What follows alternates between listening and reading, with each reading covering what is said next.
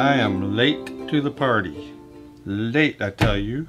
But I'm here nonetheless. What do you mean, what party? Inktober. Inktober? Yeah, you know what Inktober is. We did it last year, the year before that. You don't remember. Well, yeah, that's because if it's not an actual party, you're not interested. Hello, Minders. Welcome back to the Mind of Watercolor. Glad you could join me. Glad I could do an episode on Inktober 2019. I always love Inktober. I don't participate in the 31-day challenge, but I love to get out my ink supplies, look at them, try new pens, try techniques, practice master studies, and of course for watercolor, do a line and wash, and that's what I'm doing today. I've got sort of an old gnarly tree that I'm going to do, and I'm actually going to paint it with splashes. So without further ado, let's get to it. Well, I'm going to paint this one in my Kilimanjaro watercolor journal. 140-pound Kilimanjaro cold press paper. Wonderful, lovely paper. This particular book has these sketchbook pages kind of interspersed, regular bond sketchbook pages. And I'm going to test out some pens. I got a Jet Pens sample pack. I love their sample packs. I think I've kind of pitched these before. I don't get anything for pitching them. They're not a sponsor. They're not an affiliate. But they put together these sample packs. If you're undecided or don't know much about pens, they're great to do. I did the brush pen sample pack. This is the Copic proof sample pack.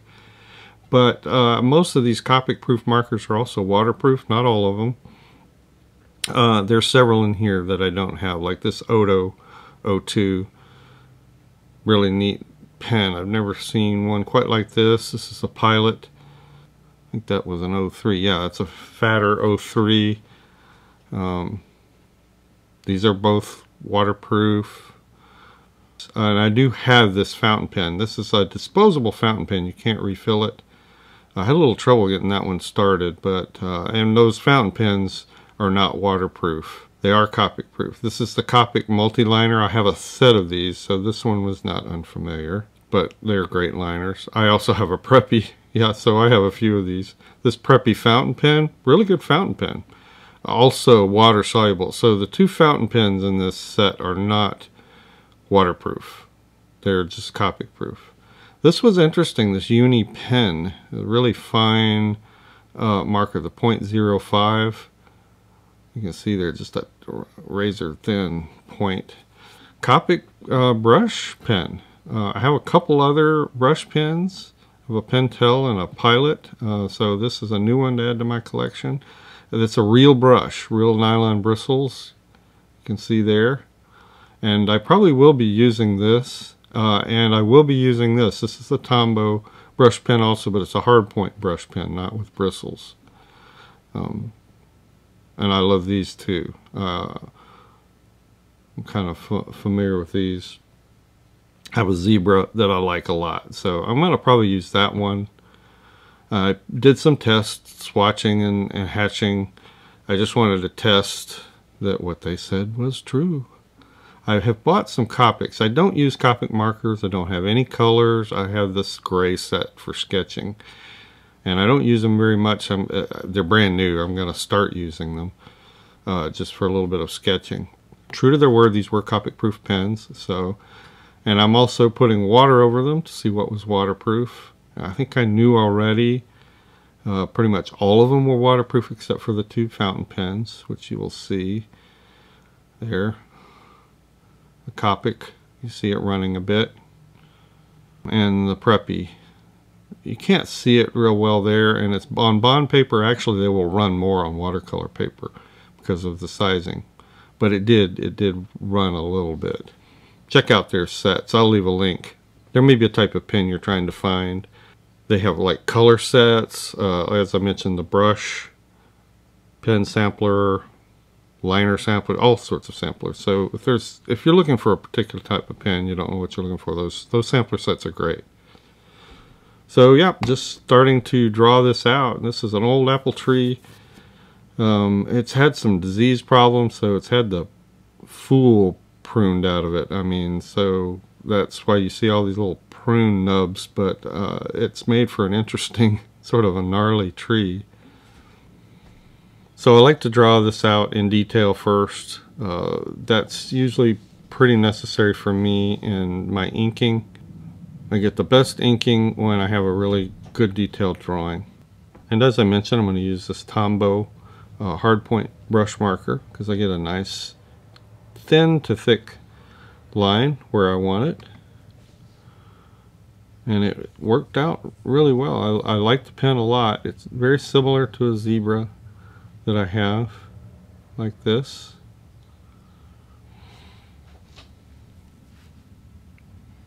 And there's not much to say about the inking. It's very deliberate. I start with outlines where I know I want outlines. I will jump around a lot. I like to do a piece as a whole, a little here, a little over there. Some people can work systematically, but I find if I do that, I get to a point and then I wish I had done this or not done that in certain areas. So I like to jump around, put only in what lines I know need to be there, maybe do a little bit of hatching just to see how it's going to work in an area and come back to it. So that's just to preface what you see. You see me jumping all around. That's by design, and that's what works best for me, especially on pen and ink. Pen and ink is an unforgiving medium, so if you don't get it down right, you know, it's really hard to change.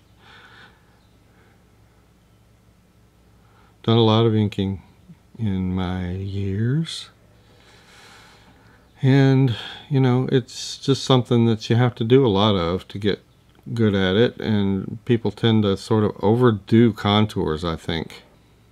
I've slowed it down here just so you can see I'm going in and picking out some of the low lights now and some of the details close to or in the shadows. Again, this helps me see where the range is or can be, how simply I can treat this or how much I need to add. It's always a danger of adding too much hatching.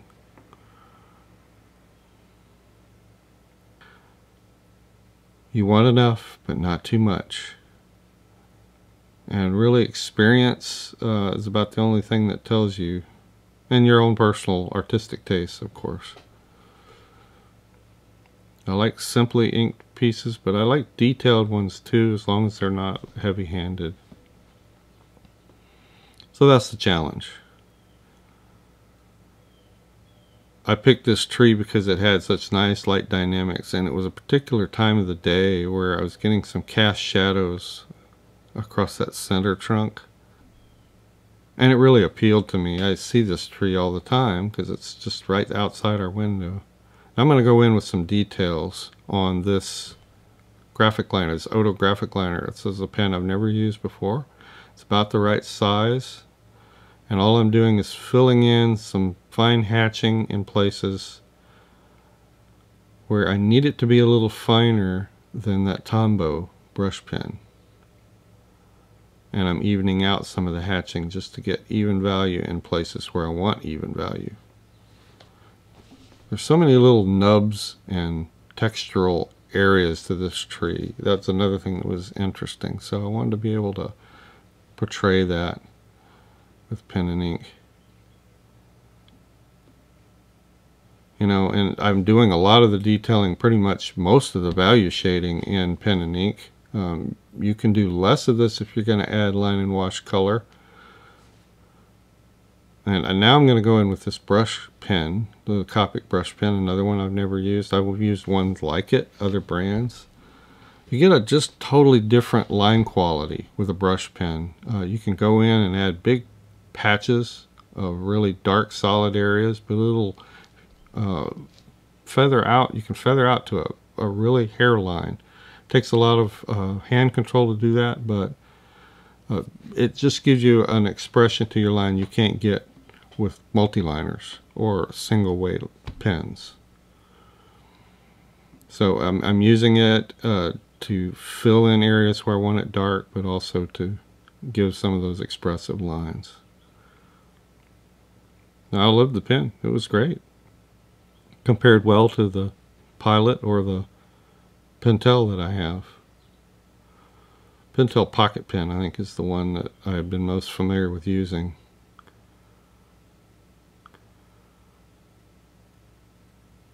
Getting close to being done with the inking. I'm just trying to get some of those nice deep pops. Yep, so there it is. Really happy with that. That's going to show well through the color, and I'm not going to have to do much in terms of color. Just a little bit of splashing, and I want to be very loose this time with the color. Very loose and washy, using my M-gram palette here. I've cleaned it off, and I think we're going to go with a very limited palette. That's nickel quinacridone gold. I'm going to add in some of this transparent orange oxide up here. I'm going to bring in some cobalt violet for places. In the shadow, I'm going to let all this sort of pool and mix together. We'll bring in some ultramarine blue, a little bit of sepia out there. And it's going to be a fairly warm to cool mix. And I really am just gonna, you'll see here in a minute, I'm really gonna splash this paint on and be very loose. I've got a tight drawing, I'm gonna be loose with the paint. And this will go real quick. So I'm tapping that on there. I wasn't getting enough water. I want some really big drips and splashes. So I keep adding water, trying to get that. With some bigger drips and splashes.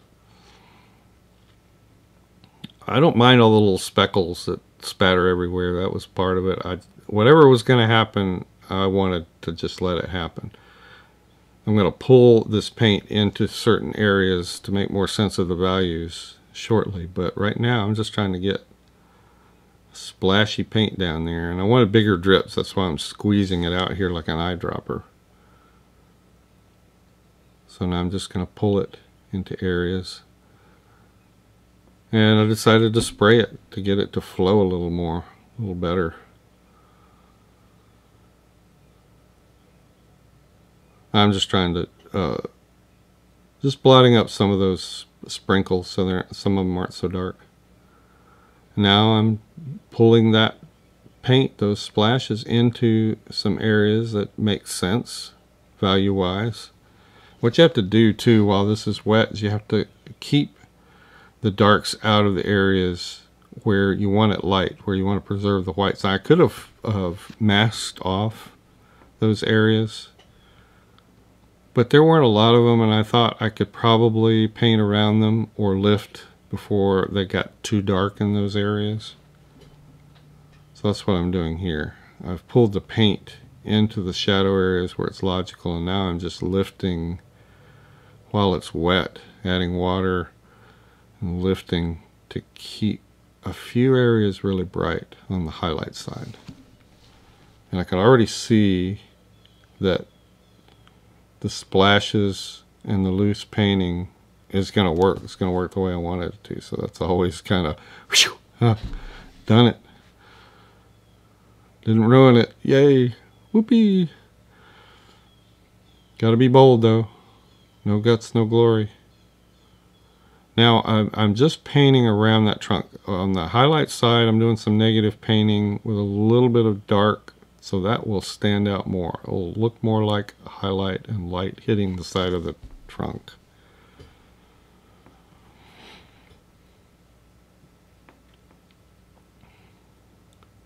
So this is all going really, really quick, so I'm able to show you bits and pieces of this in real time.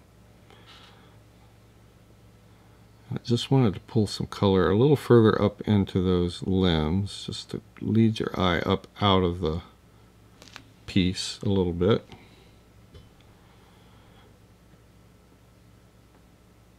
It's a little more violet in that shadow. Just trying to vary the colors, make it interesting.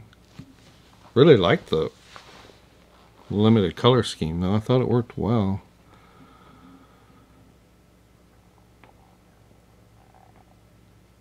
I know I didn't want to paint this as some dull, muddy gray.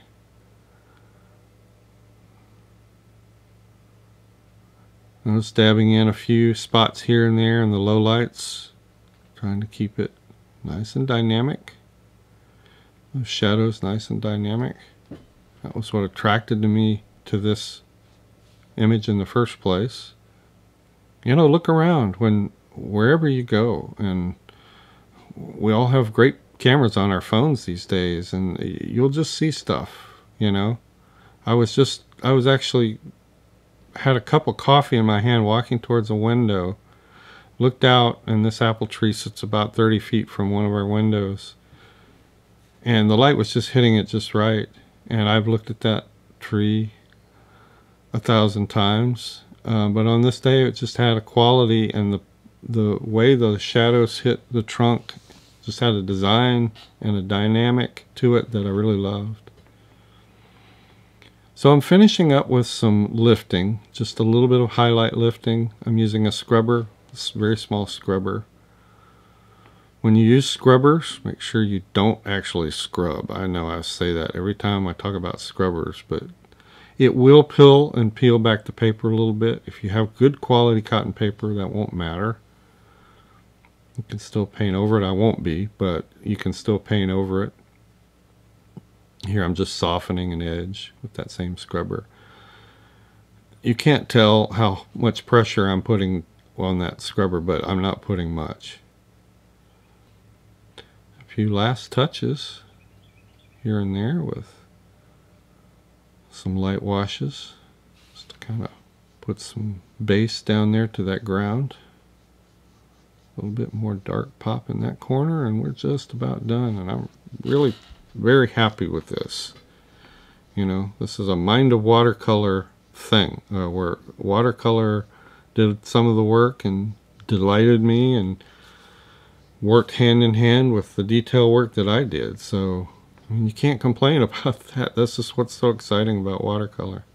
Thanks for watching, everybody. I hope that was interesting to you, maybe gave you some Inktober inspiration. Thank you so much, patrons, for sponsoring this channel. We'll see everybody in the next video. Bye-bye.